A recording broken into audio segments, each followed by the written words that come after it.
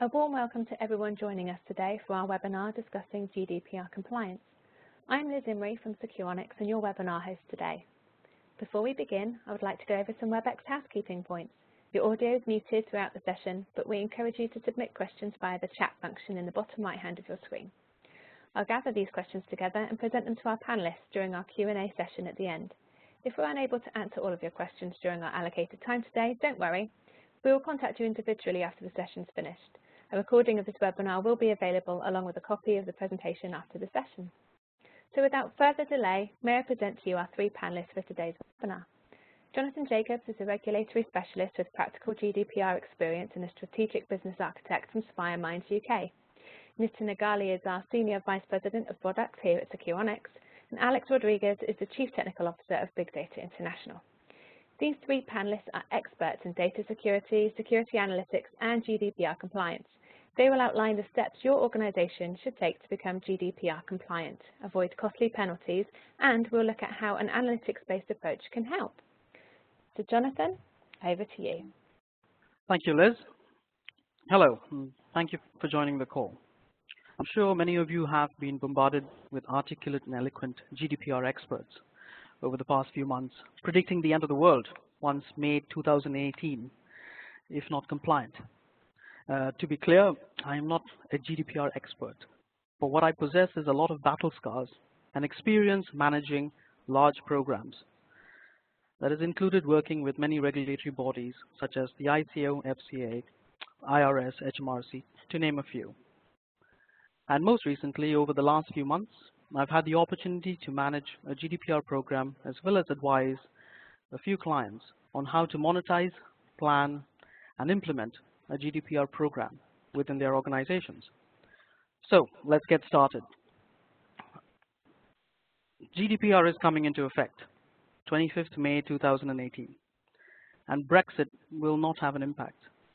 Most, if not all companies currently capturing, storing, processing, and managing an individual's personal identifiable information will require to adhere to GDPR.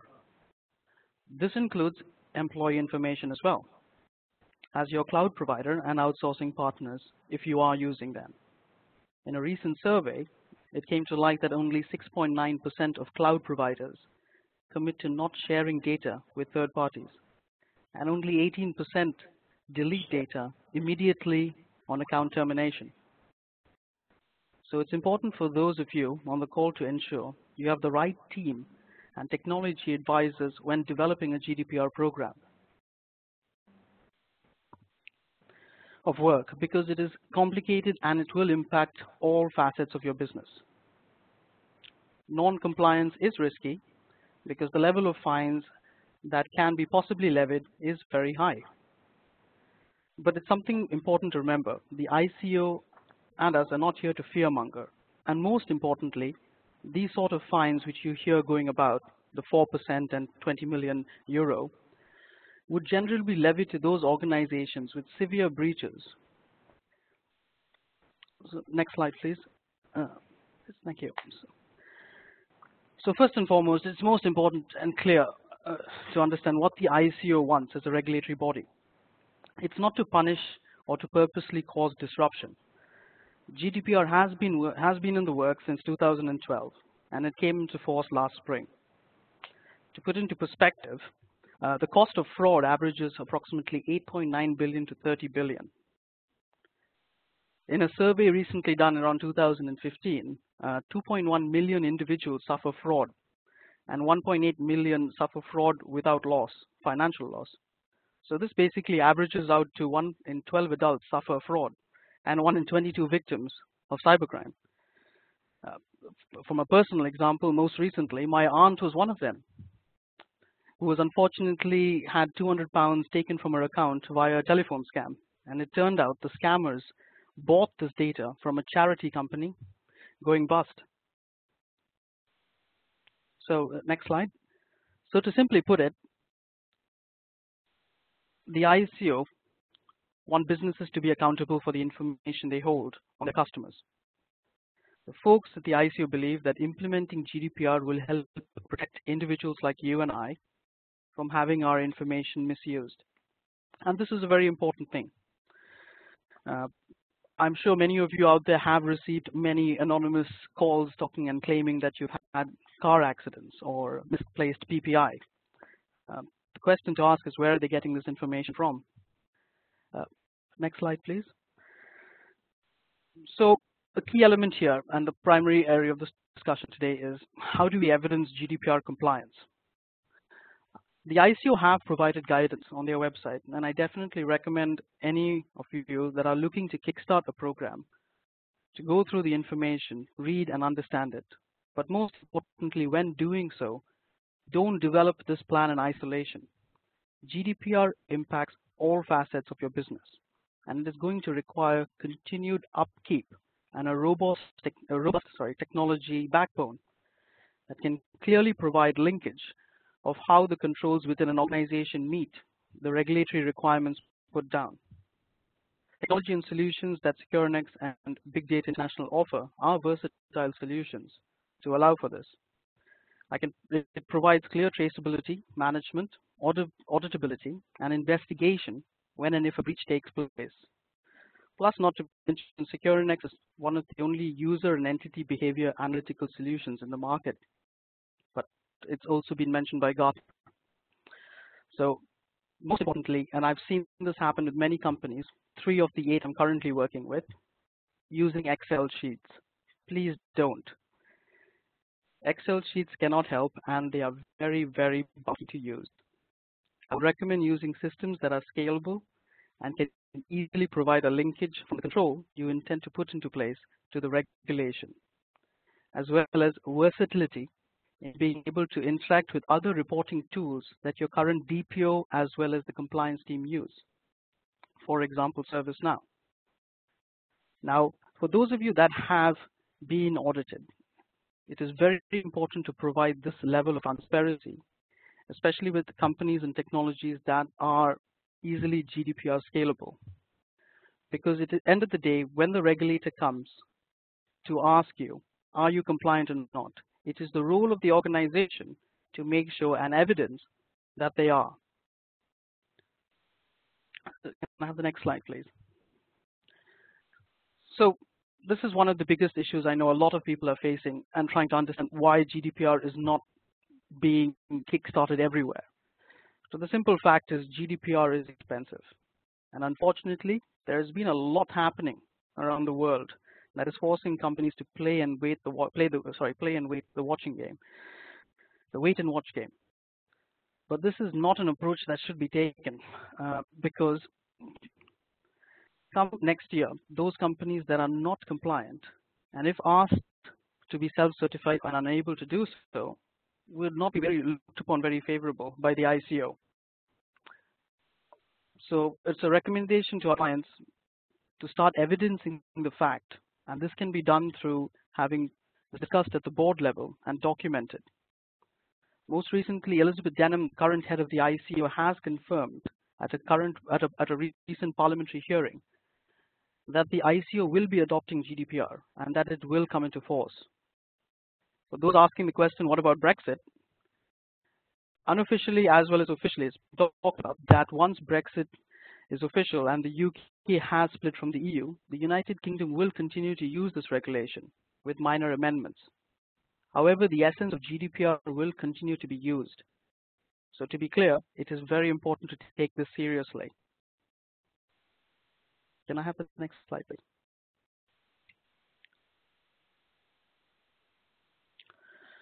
So for those of you in the audience that are unfortunately with an organization currently playing the wait and watch game because of the goalposts constantly moving, I think it's important to sit up and start making a little bit of noise within your organizations.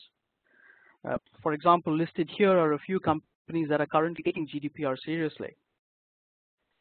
And from it, you can see most of these sectors, ranging from the banking industry all the way to the FMCG industry, are taking this seriously because they are wary of understanding that breaches in the future could be very costly for them. Can I have the next slide, please? So how can we help? To prepare for the new regulation, organizations will need to have a clear understanding of their current compliance position. So it's important as a first step as an organization to understand where your data lies, who is accountable for it, where is it located in organizations, where is it transferred from and to. By helping you understand these issues, we can help obviously develop and prioritize remediation plans. And we are currently doing this for a few clients. Now I'm going to hand over to Nitin, who will give you a further detailed understanding of how Securonix can actually help. Over to you. Thank you. Nitin. Thank you, Jonathan. Can we go to the next slide, please? Good morning, everyone. So today I'm going to talk to you about security analytics and how Securonix can help you with your GDPR compliance requirements. So we'll start with what security analytics is. Then we'll talk about some of the specific requirements GDPR has around data protection and data privacy. And then we'll talk about Securonix's capabilities to address those requirements. So Securonix Security Analytics platform analyzes events. So it monitors events in real time using automated machine learning techniques. And it baselines normal behavior in your environment. And then it looks for any deviations from that normal behavior. And this analytics is performed on a big data platform. So you can have massive scalability to support the large data volumes you have. And also it can process data at machine speed, so you can detect threats in real time. And the type of threat you're looking for is insiders. So these could be your trusted insiders that are either intentionally or unintentionally accessing data, and this could be your employee-sensitive data or customer-sensitive data. Or these could be external attackers like malware and ransomware that are launching a targeted attack on your environment. Or these threats could be coming from your environment that is hosted in cloud. So a lot of organizations are moving to cloud, adopting solutions like Office 365, Google Apps. And as you're moving your data outside of your environment, it is even more critical to monitor that environment to look for any suspicious activity in that environment. And while you're doing this monitoring, what's critical from a GDPR perspective is you're protecting the privacy of the users that you're monitoring. And these could be your internal users or the target users, which could be your customers. So Securonix has data privacy capabilities where you can mask and encrypt the actors and the target employees so that all you are analyzing is the actual transaction that is happening in your environment and then looking for any anomalies. And once you've identified an anomaly in a transaction, then you can go back and say, hey, I have sufficient evidence that this event is bad. Now I want to unmask and see who the entity is that is performing this malicious activity or has been compromised. And to unmask that information, you'll need a privacy key, which can sit with HR or legal team, and you can follow an exception process to obtain that privacy key. Next slide, please. So talking about some of GDPR's key requirements when it comes to data protection, I mean, at the gist of it, you have to protect information related to employees or customer data. No matter what shape or form you are storing that information in, you have to make sure that information is protected. And to do that, you have to, for GDPR, you need to have privacy built into your solutions. And these could be solutions that are actually storing the data or any other solution that is monitoring or processing that data. GDPR also provides several rights to data subjects like consent, right to access information, right for information to be forgotten, so they can ask you for reports on information that you are collecting for them. They can ask you to delete the information that you have collected for them. And the tools that they're using or solutions that you're using should provide you a way to do that. And lastly, and most importantly, if there is a data breach in your environment, you need to be able to report that breach within 72 hours of becoming aware of that breach. Now, if I were to translate this into key risks that you need to watch out for, you need to look for, is there any unauthorized access to the data store where you're collecting this information? And now this could be your HR system, this could be your SAP, ERP application system, or it could be your data processing system if you are a data processor. You should also watch out for any unauthorized or accidental disclosure of this information. You should look for any loss or alteration of data, and lastly, any bulk exfiltration of this information to the outside world. And this could be, uploads that are done to external destinations or people sending emails out with this information. Next slide, please. So how can Securonix help with monitoring some of these data stores where you have sensitive data?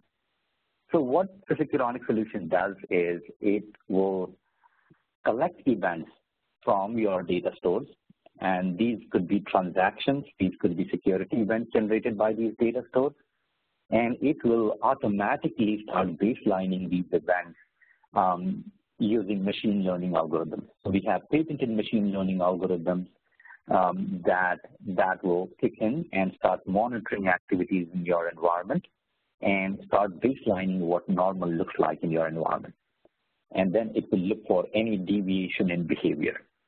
And these baselines that get created, they are created unique to an actor, unique to a time slice. So there will be a different baseline for a day of the week or time of the day and so on, and specific transactions that you're doing. So certain transactions are more critical than the others. So you want to have individual baselines for each transaction within a particular system. And that system that you're monitoring could be an application, like I said, like the ERP application. It could be a database where you have all your data stored, or it could be a network device, which is in between the application and the end user, and you want to monitor that as well. And when we are creating these baselines, we're creating them for users that we want to monitor. We're also creating them for peer groups or group of users. And the reason why peer groups is important is because an admin going in and doing a certain type of action might be okay. And if I compare that action against other admins, it will look like a normal activity. But if an intern goes in and does the same activity, that would be anomalous for that group of users or interns. We also look for rare events. So as the system is baselining what normal looks like in your environment, it will look for anything that has occurred for the first time in your environment. And this could be, say, a service account, which always has a local login, suddenly logging in from an external IP address outside of your organization. Or this could be a service account that always does backup, suddenly is being used to query critical tables on your database. So all of these anomalous activities are identified by the system automatically without you having to manually configure any rules, and then those are flagged as outliers. Next slide, please. Now, some of the sample use cases when we talk about data breach. So I mentioned you should be looking for any anomalous access to your sensitive application. And anomalous access could be, is this person, first of all, required to do this activity? What time of the day did he perform the action? What location did he perform the action from? What was the frequency of that activity? So if I'm going in and looking at, as a doctor, I'm going in and looking at one patient's data or two patients' data, that may be my normal behavior. If I'm going in and accessing a record for 1,000 patients, that could be suspicious. You're also looking for any sudden spikes in data downloads or egress from your critical system. So if you have PCI assets where you're storing customer data, you want to monitor if there is any egress of data from those critical systems. You're looking for anomalous activity compared to peers. So is there an IT user who's a help desk guy going in and accessing patient data in case of healthcare? And then we're also looking for any anomalous uploads or downloads to a cloud application. Like I mentioned in the beginning, a lot of data is moving to cloud. So you can have users in your environment that may move data to your cloud-hosted application like Box or Office 365 and then go home and download that information using their personal email address. And now they have caused a data breach without violating any policy for your on-prem requirements.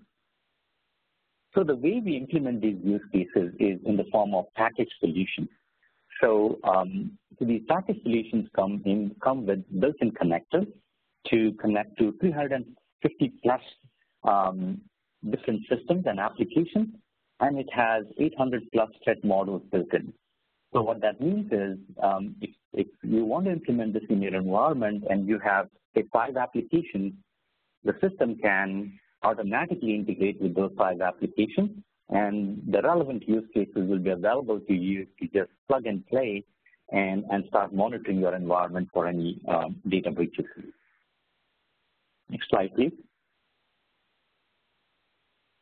So you can identify anomalies, and depending on the size of your environment, there could be several anomalies identified in your environment. So the important question is, how do I prioritize the most riskiest event?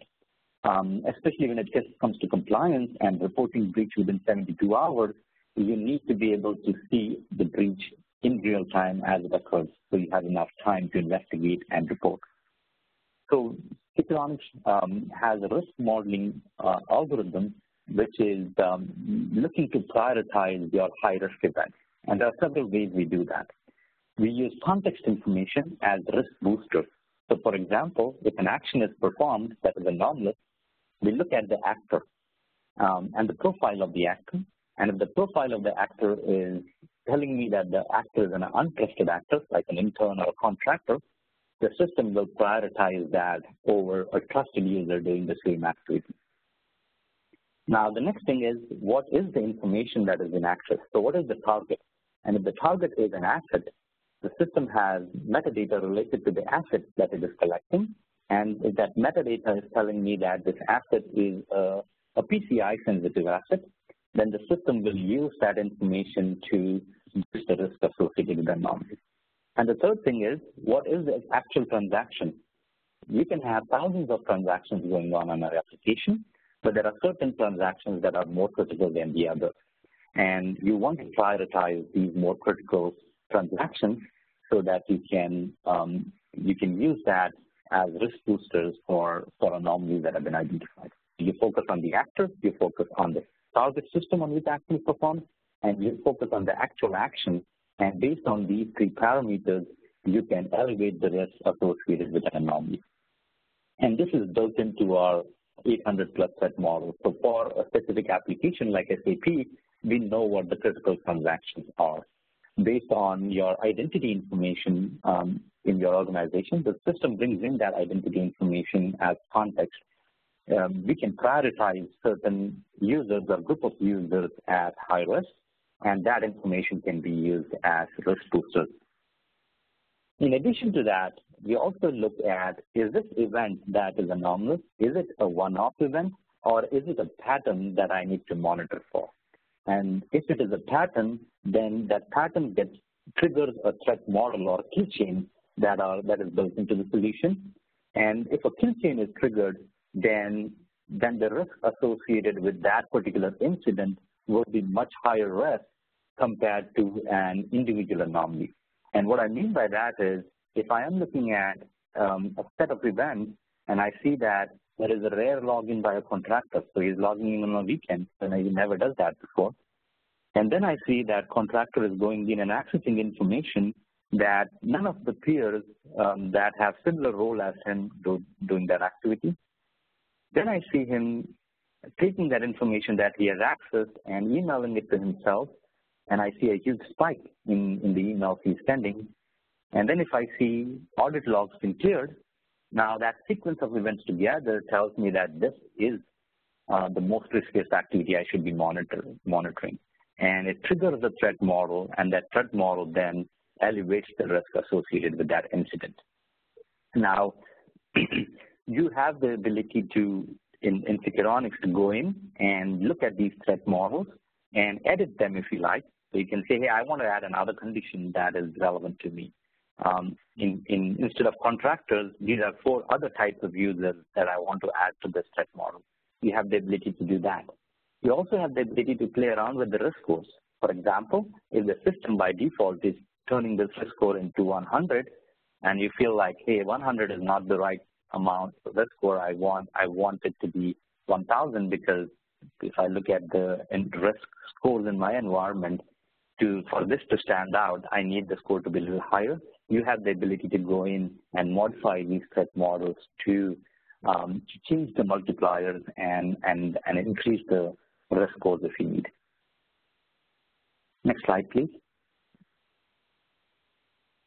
So once you've identified an incident, you want the ability to, as you're reporting the incident, you want the ability to collect evidence related to the incident, maintain the chain of custody, and you also want the ability to respond to that incident. And so Securonix has built-in workflows that can help you automate escalation and notification of incidents. So for example, if a notification needs to go out to HR and legal about an incident related to GDPR data, the system can auto-trigger that, and this could be an email that goes out and so on.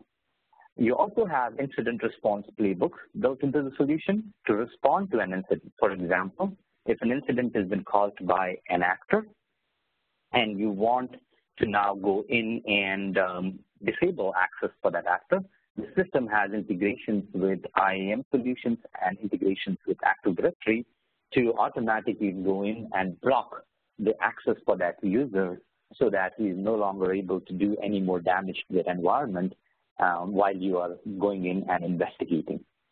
So these playbooks are built in. You have the ability to go in and look at the playbooks and decide which ones you want to enable so you can take automated action on malicious actors. And then in certain cases, you want to have centralized monitoring and you have your own incident or case management system. In that case, the solution has the ability to integrate with tools like Remedy, ServiceNow, Jira, wherein we can pass on the incident information to those tools, and then you can handle your investigation outside the tool if that's desired.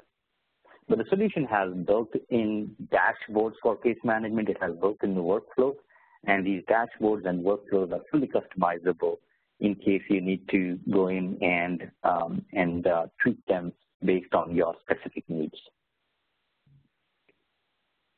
Next slide, please.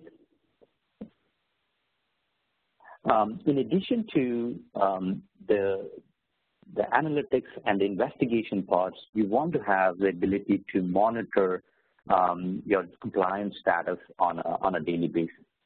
So Securonix provides out-of-the-box dashboards and reporting around compliance requirements. So, and this could be a PCI compliance requirement, HIPAA compliance requirements, or in this case, GDPR compliance requirements. And these dashboards will show you specific events that are most interesting around the compliance regulation that you're most concerned about. And again, these dashboards are also customizable to specific views that you want to see. There's also granular role-based access control built in. So a team that is responsible for compliance may be different from a team that is responsible for incident response. And you want to keep the information separate or logically, in which case the solution has support for granular role-based access control so that you can limit access to individuals to specific screens and specific data so that there is segregation of duty and then there is roles based on business needs. And you also have the ability to create ad hoc reports. So there's out-of-the-box reports, compliance reports that can get generated and scheduled on a periodic basis. But you can also generate ad hoc reports from the UI. And this is important for the GDPR requirement where a data subject can say, hey, I want reports related to all the activities that you're tracking for me. In which case, you can go in the tool and say, on SAP, give me all the activities for user XYZ for the last 6 months. And the system will pull out every single event that has been recorded for that particular actor. And that report can then be published in any format you prefer. GDPR requires it to be in a readable format. So any of the formats that we support, Excel, PDF, CSV, all of those are readable formats. So you can export the report in that format and provide it to the end user. Next slide, please. So we talked about capabilities of Securonix solution as a monitoring tool to detect breaches in your environment, to provide you the capabilities to investigate breaches and the compliance reporting around it. Now, when you're bringing in data related to transactions that are happening in your environment, you are by default bringing in information that is sensitive from a GDPR perspective. So what you want to be careful about is any tool that you're using for monitoring will fall under the purview of GDPR, because GDPR goes up to saying if there is a IP address or even a machine name that can tie uniquely back to the user, then that is in scope for GDPR. So any tool you're using, not just this, you've got to be careful about what kind of information is going into that solution, and does that fall under the GDPR umbrella. So Securonix will, to some extent, fall in that umbrella, so you want to make sure that you have the right controls enabled so that you are staying in compliance with the GDPR requirements. And some of the specific requirements are data pseudonymization, which is a variation of how you encrypt data, and I'll talk about it, limiting access based on business needs, and then some of the data subject rights should be supported by that tool as well in terms of collecting data or forgetting what data has been collected. So from a Securonix data privacy capabilities, we have the ability to mask and or encrypt data.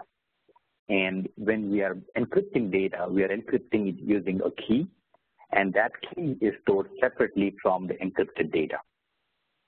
And that helps us meet the pseudonymization requirement for GDPR. When what GDPR says is just masking of data is not enough, you should mask it with a key that is stored separately, which is what Securonix does.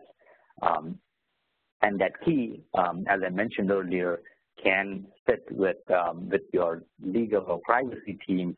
So once your investigation team has done their due diligence and said, this user is risky, I want to look at who it is, they can go to the legal and HR team, bring them in, provide them all the evidence, and then request the key to unmask who the user was. The system has granular role-based access, so you can limit who gets access to what. So you can have an analyst screen, and they get access to the information they need. You have executives who get a higher level view.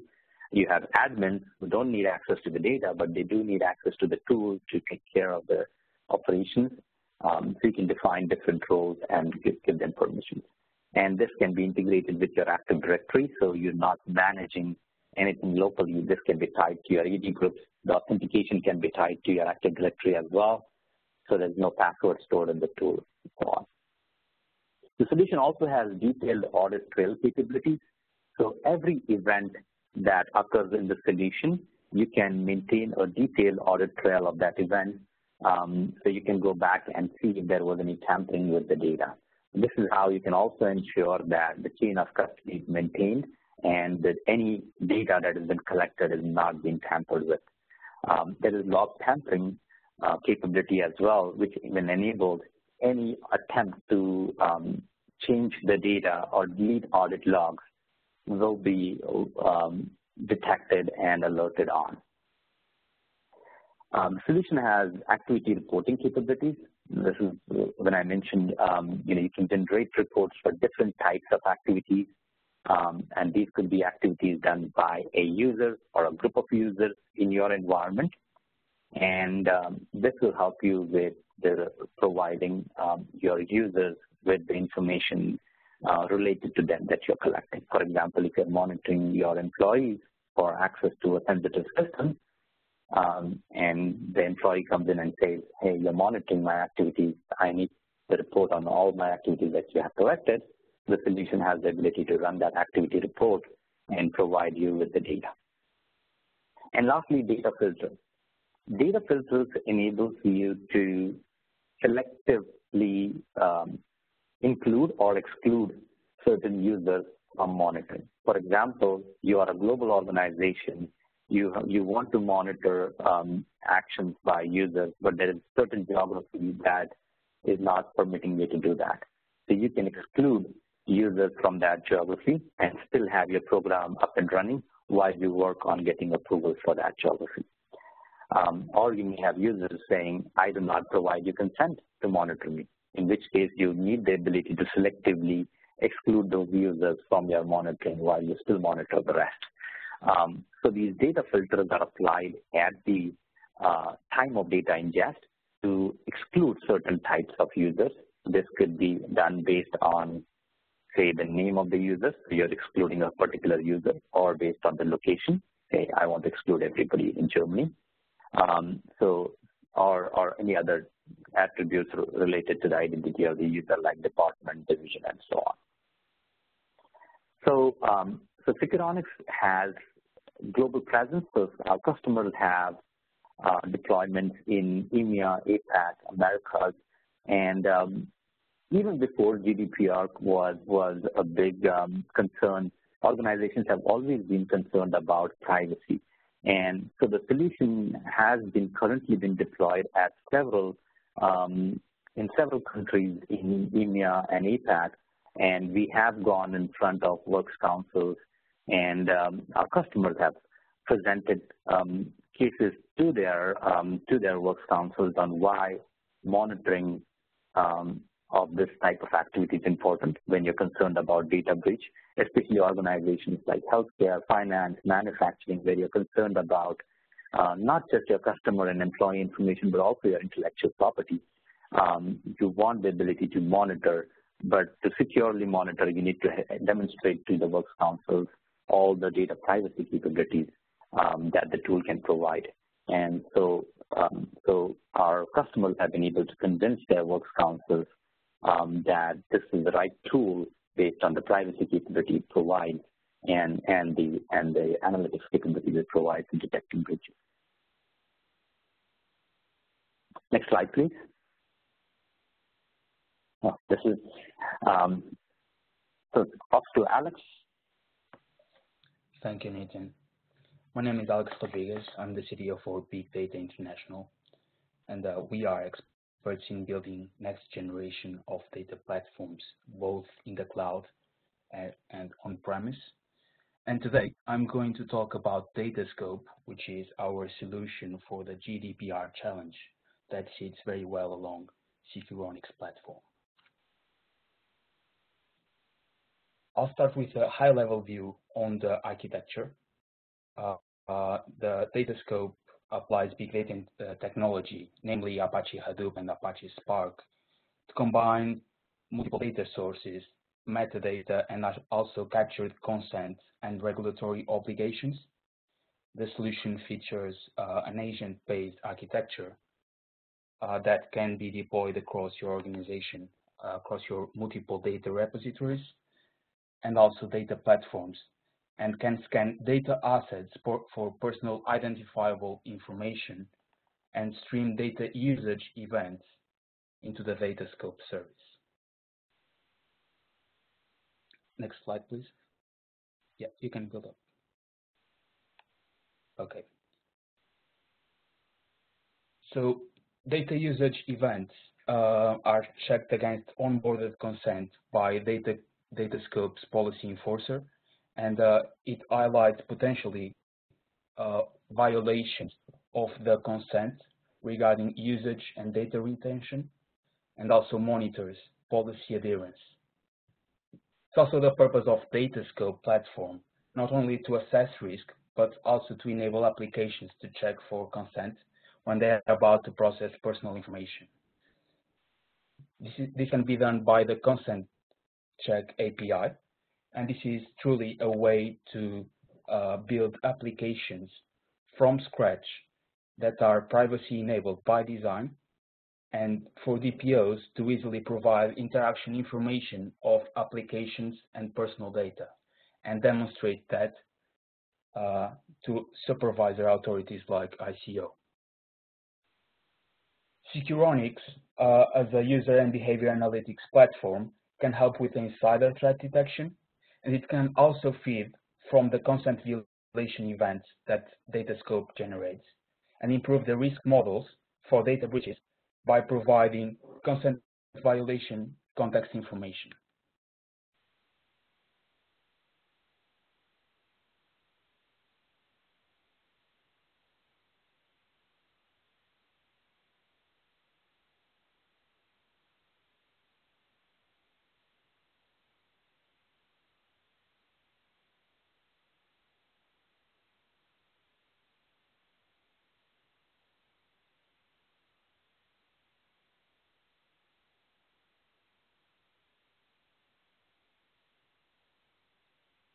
problem is to manage that, you need the right tools to understand where your private data is.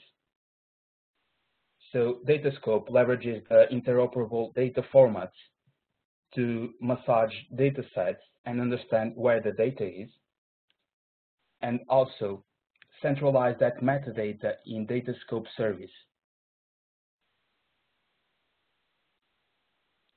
On the other hand, if you have finer grained policy specifications as imposed by the GDPR regulation, it helps us in classify what is and what's not allowed to use that data for, and also what kind of data sharing policies can be applied to that data. The constraints range from a data retention that may be imposed by regulators like FCA. For example, financial data has to be kept for 7 years, for example, or to geographies where you can specify what kind of data, like healthcare data, cannot leave Germany, for example. Our vision with Datascope is to empower people and processes in the journey of GDPR by providing effective tools and also catalyze digital transformation across the organization, so try to reduce all the paper-based processes, for example. So Datascope basically captures metadata and helps reduce the request fulfillment for subject access requests, data portability requests, and also right to be forgotten requests. It's great to support large teams of privacy to help with this cumbersome task of demonstrating regulation compliance.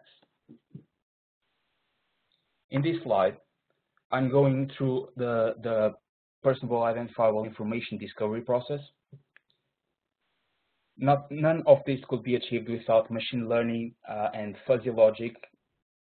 And coming from a big data world, where I find abundant data either in a semi-structured and unstructured format, the engine discovers personal information based on patterns and fuzzy logic. So by applying pattern recognition, we can understand what's an address, what's a personal name, etc. The next step is to identify and relate that those findings with data subjects. So the engine helps the data steward, the privacy steward, to curate all the relationships between all the personal information you have across your organization, either in employees' laptops or on your structured databases, and validate the relationship of those with each data subject, be it an employee, a customer, or even a job applicant. Finally, next slide, please. Finally, monitoring of usage opens up a great opportunity for a more comprehensive insight. By feeding these events and all the constant violation as a context information into Securonix, it can actually develop patterns and behavior on how your employees handle personal identifiable information. And that's not only key to report the breaches, but also on a preventive angle, understand how they manipulate that information and have an implicit feedback loop and tool for planning actions such as training. Over to Liz. Thank you, Alex, and thank you the whole team for your presentations. I have a few questions that have popped up on the screen during the session, and I'm going to try and guess who they are for. So I'm going to do them in order of the presentations. So let's see. So Jonathan, here's one for you. How does the NIS or NIS directive impact security requirements within GDPR? Hi there. So there is significant impact between GDPR and NIS. Both the laws mandate operators to implement a risk-based security measure, and both laws include notification requirements in the event of an incident. However, there is a distinct interest, and it may apply to different types of incidents. So to simply put it, the NIS directive and GDPR have different rules for triggering these jurisdictions, with a few exceptions. So, sorry, I'm not finished. It's a bit long. It's not an easy answer. But the NIS directive applies much more narrowly to operators of essential services and digital services providers. Thus, any overlap only occurs when respect to those operators. The second part is obviously the goal of GDPR is to safeguard personal data, and the NIS directive is squarely focused on network security. So thus, the GDPR requires controllers to adopt measures that can secure personal data, while the directive requires operators to appropriately secure their network in order to protect and provision the service. But definitely one thing is clear, and that is Europe is taking cybersecurity seriously, and breach notification as well. So I think this is also for you too. Does GDPR impact all automated decisions, and how will this impact profiling? Right, this is a good question, and something I know which is in a lot of people's mind, and this is especially to do with those that are looking to implement artificial intelligence or automation within their systems. To simply put it, this has been covered within the regulation and can be read about in Article 4, if I'm not mistaken. To simply put it, no. The right does not apply if the decision, for example, is something that needs to be done to enter into a performance or a contract between an individual, and also it's authorized by law. So, for example, fraud or tax evasion. With regards to the profiling element, again, I know this is clearly defined within the regulation, and there is still talk about this, but it defines it primarily as things like performance at work, economic situations, health. They need to be very carefully, obviously, safeguarded. I could go on and on, I think, but I think I'll stop there. The ideal location would be to look at Article 4, and there is a lot of information currently out there about this when it comes to profiling. And again, this is a personal recommendation, but those of you that have organizations that are very largely cloud-based, when systems like this are reviewing information and transferring information across jurisdictions, it would be very wise to obviously bring in your legal counsel as well as InfoSec when developing a strategy on how these systems like artificial intelligence or automation are going to be profiling this information and where the information lies when this happens. Brilliant, thank you. This one seems to be towards Nitin. How long does the system typically take to baseline normal behavior? That's a great question. So typically, the system requires 30 days of data to baseline what normal looks like. So now this 30 days of data can be something that the system can learn over time, or it can be something that the system can collect historically. So if you're collecting logs for your systems for a long time and that data is available, the Securonix solution can be deployed to collect data historically and build these behavior baselines so that as soon as it's deployed, it'll have all the baselines ready and it can start monitoring your events in real time for anomalies. Thank you. And how long does it take to implement the solution? So the time to implement depends on the scope. So if you are more concerned about a couple of applications and that is all you have in your environment, which is rare, in that case, the deployment can be done in a matter of a few days. So within a week, you can integrate those 2 or 3 systems. You can enable the required use cases, and you can start monitoring the system.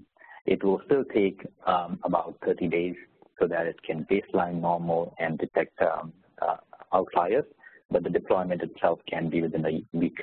And in larger environments where you have more complex systems and your scope of monitoring is broader than just a few applications, in that case, it can take anywhere between 4 to 6 to 8 weeks to deploy the solution, to tune it to your specific requirement, to do risk modeling if you want to prioritize the events based on certain criteria that you have So it really depends on the size of your environment and the scope of your monitoring. Brilliant, thank you. Do data scope agents need to transfer all the data assets to the same location in order to find PII data? My concern is around network usage that can disrupt other business functions and also data transfer fees if the solution is running in the cloud. Oh, great question. Thanks for the question. You're not the first one asking that. Actually, network usage is a concern when you're monitoring large quantities of data. So basically, data scope agents will scan incrementally all the data and will only transfer the PII findings into the central system. So that way, you don't incur into any cloud data transfer fees or disrupt your network activity. Hope that answers your question. Thank you. I represent a data controller in the UK with UK customers and would like to know if we should still continue with GDPR due to the uncertainty of Brexit. I believe that's directed at me. To answer that is, if you process data about individuals in the context of selling goods or services to citizens in the EU countries, you will need to comply to GDPR, irrespective of whether you are not in the UK. Will retain GDPR post-Brexit. So if your activities are limited to the UK, then the position after the exit period is much less clear, it's a little less unclear at this point of time. However, the UK government has indicated it will implement an equivalent alternative legal mechanism. And sorry, just to add to that, in our most recent discussion with the ICO, the expectation is that the legislation of GDPR will continue to be supported once Brexit has taken place. There may be minor amendments to it, but the ICO have stated that they are looking to adopt these rules. Brilliant, thank you. Whilst I've got you actually, I think this one's also for you. Will the GDPR set up a one-stop shop for data privacy regulation? Okay, this is a long-going discussion right now, and it is still unclear as the standing position is highly varied. So the Commission text has a fairly simple, concise rule in favor of the principle, and Parliament has also promoted lead DPA and adds more involvement.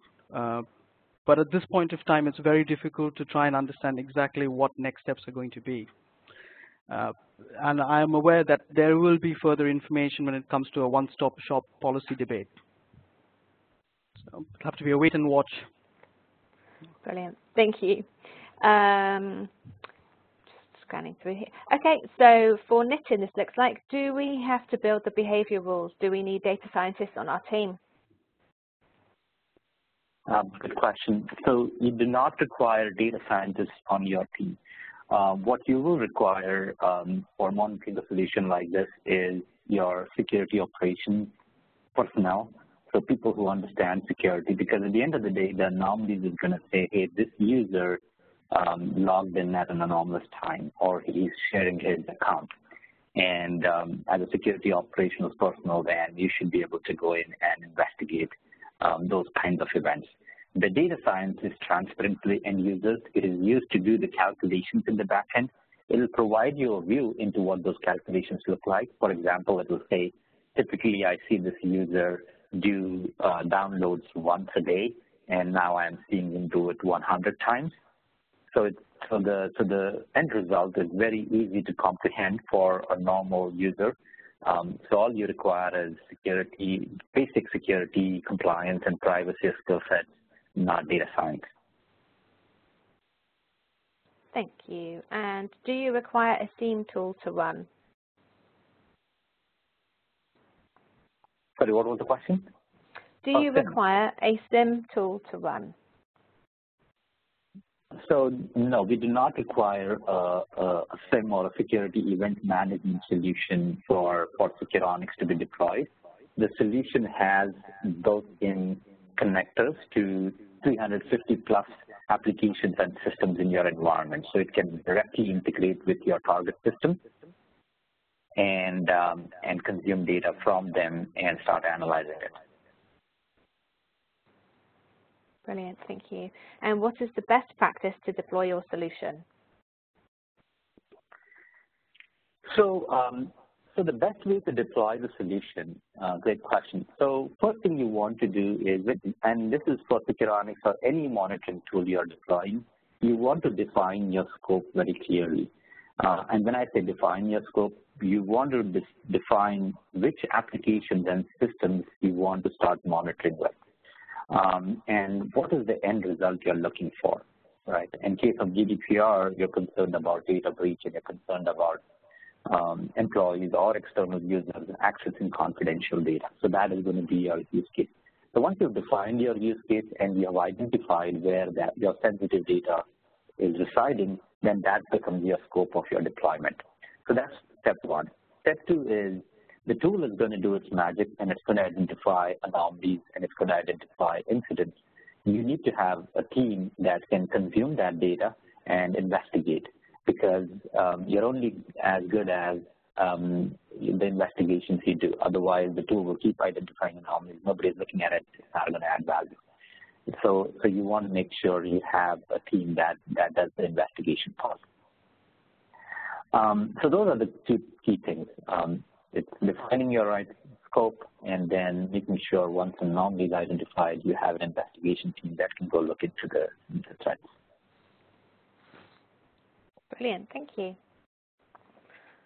So unfortunately, we're out of time now. The session is telling me that we're coming to the end of the hour. Thank you to all of our speakers for joining us today to talk about GDPR. And thank you for everyone on the call that's joined us. And I know there are quite a few more questions that we need to get through. So we'll come back to you individually on those with responses from our experts that are on the call today. You can also contact us through, sorry if I just get to the right slide. You can also contact us with the contact details there on the bottom left-hand side of the screen. Not to worry, we'll be sending those contact details out to all of you after this call today as well, so that if you do have any questions, you can come straight back to us there, and we can definitely have a conversation with you in more detail on a one-to-one basis. So hopefully you found that interesting, and we'd like to offer you, hope that you enjoy the rest of your day, and look forward to seeing you on a future webinar with us.